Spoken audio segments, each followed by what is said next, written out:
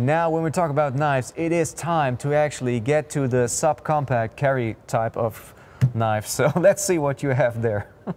So what we have here is our Machtac 5, which is a nice mixture between a small machete and a large knife. Nice. It's kind of a big camp knife, or as I mentioned, a small machete. So it's a very specific and very special style we created here. It's a tanto blade. Mm-hmm. And it's a blade length a little bit more than 30 centimeters. All right. So it's 31.5 centimeters to be specific. We have a gray titanium coated 440C blade. For people who love colorful knives. Absolutely, yeah. And we have a walnut handle and the G10 bolster. All right. So this is a very nice appearance overall. And it's a very special style because there are not that many knives in that size and shape around there. So the walnut handle adds pretty easy in your hand. It grabs pretty good.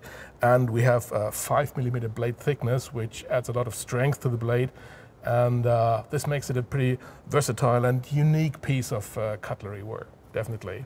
You might want to try that. I love when people refer to knives or machetes as cutlery because it gives this such a classic tone to it while handling just a knife, or rather a machete like this. So my first impression from handling it, it does really have some weight, right? It has the weight that you might believe it has. But when I look at it, I was wondering, this is a full tang element, right?